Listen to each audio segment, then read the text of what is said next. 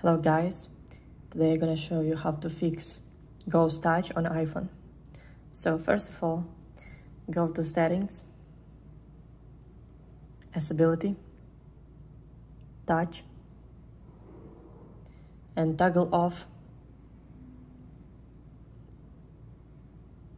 Assistive Touch, then Back Tap,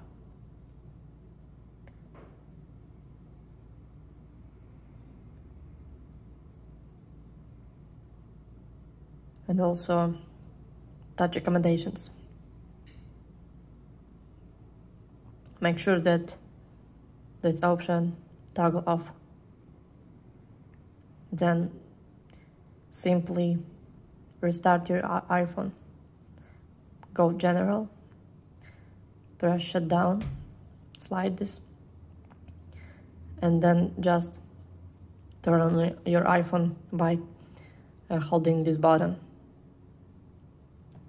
Also, you can try to update your iPhone to the latest iOS. Go to Settings, General, Software Update, and make sure that you have the latest iOS.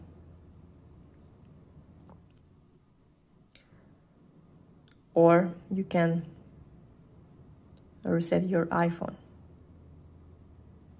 So go to General, Transfer or Reset iPhone,